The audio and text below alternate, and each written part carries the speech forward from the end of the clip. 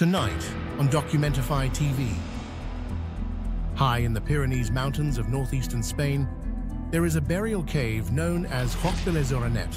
For thousands of years, it was a final resting place for the people who lived in these rugged, high-altitude communities.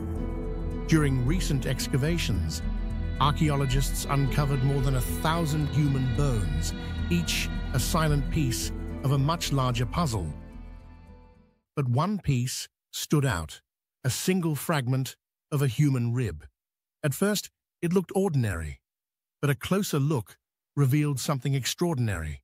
Lodged deep inside the bone was a flint arrowhead. This wasn't just the evidence of a brutal prehistoric attack. It was the key to a 4,000-year-old story of survival against all odds. The position of the arrowhead tells part of the story.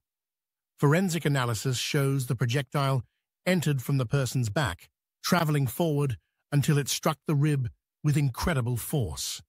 This suggests a surprise attack or an ambush during a conflict. But how can scientists be so sure this wasn't the immediate cause of death? The answer lies in the bone itself. Using advanced imaging like X-ray microtomography, researchers were able to look deep inside the wound without damaging the artifact. What they saw was unmistakable. The bone tissue had begun to heal.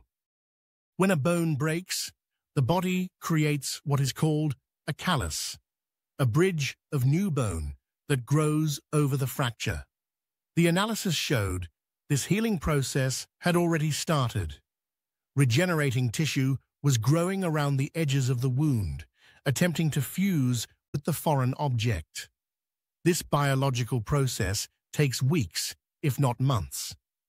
It is the silent, microscopic proof that this person survived the initial attack. They lived on, carrying this flint arrowhead inside their body for a significant time. And this individual wasn't alone in their suffering.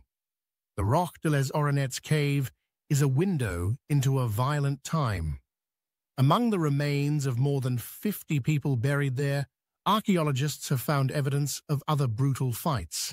They've identified wounds on upper limbs and ribs, and in one shocking case, a forearm that had been completely amputated. This was not a peaceful existence. Living over 1,800 meters or 6,000 feet above sea level, these communities faced incredible challenges. The evidence suggests that even in these remote, high-altitude communities, small-scale conflict was a recurring part of life. So what happened to this person?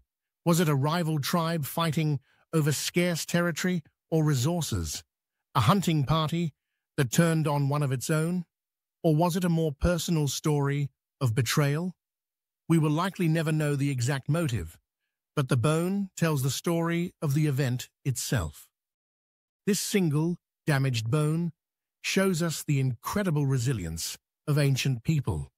To survive such a severe injury, thousands of years before modern medicine, shows a level of human toughness that is hard to imagine today. This artifact is more than just an archaeological find. It's a 4,000-year-old record of violence, pain, and endurance. It's a direct connection to a single human life from the distant past, a person who was attacked, who suffered, but who ultimately survived. It makes you wonder, what other stories of conflict and strength remain hidden in the ground, waiting for the day they can finally be told? If you enjoyed tonight's video, consider subscribing to our channel. It is totally free, and it helps us immensely. We publish our videos every Thursday and Sunday. That's it for tonight's video, folks. See you next time, right here on Documentify TV.